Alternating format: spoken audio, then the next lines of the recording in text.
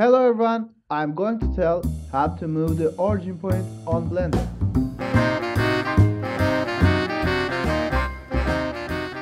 Okay, I have a cube when I run the Blender and this point is the origin point. This point is the center point for translation, rotation and scale process. For example, firstly I am trying to rotate the cube and it is rotating around the orange point as you can see. Undo with Ctrl Z. If you want to move to this point, firstly you must choose where to move.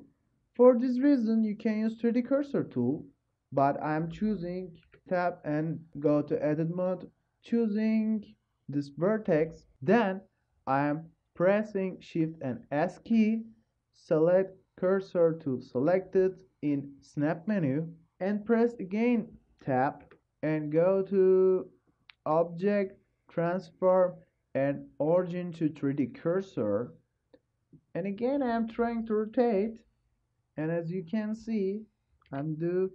Actually you can choose everywhere with 3D cursor tool.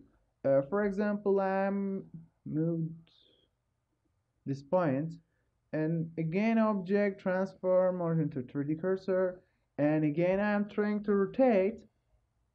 As you can see, for example, in the other axis.